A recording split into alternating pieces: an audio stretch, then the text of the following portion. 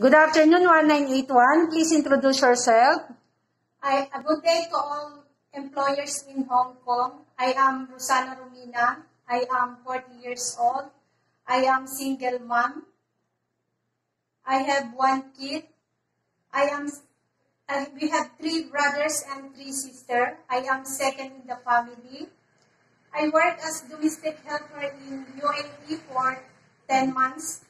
I serve 4 members of family, 2 adults and 2 babies.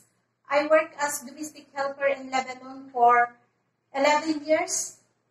I serve 3 members of family, 1 adult and 2 elderly. Okay, what is your main duties and responsibilities in UAE?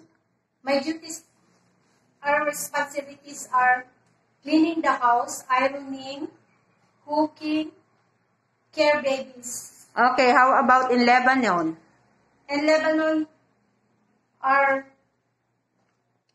care of elderly, cleaning the house, cooking, ironing, and washing clothes. Are you afraid of dogs or other pets? Yes, ma'am. What kind of pets?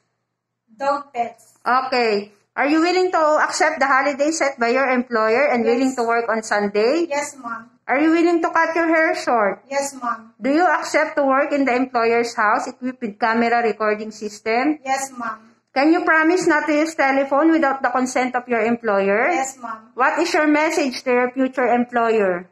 Good day to all prospective employers in Hong Kong. Please hire or choose me as your domestic helper. I follow that I promise my duties and responsibility. Thank you and God bless. Thank you.